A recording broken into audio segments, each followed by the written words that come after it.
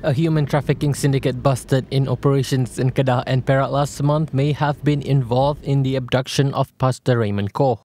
Inspector General of Police Tan Sri Khalid Abu Bakar said based on investigation following the detention of 3 syndicate members indicated that Koh might have been their victim.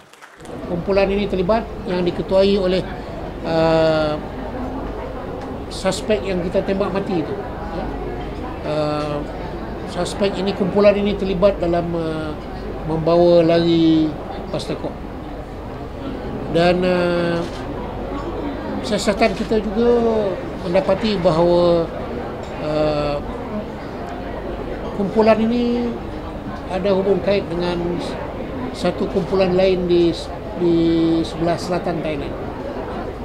Jadi kita sedang bekerjasama dengan rakan kita di Thailand dalam kita meneruskan siasatan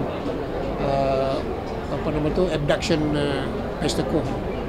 He told a press conference after the handing over ceremony for 3 Bukit Aman directors on Tuesday.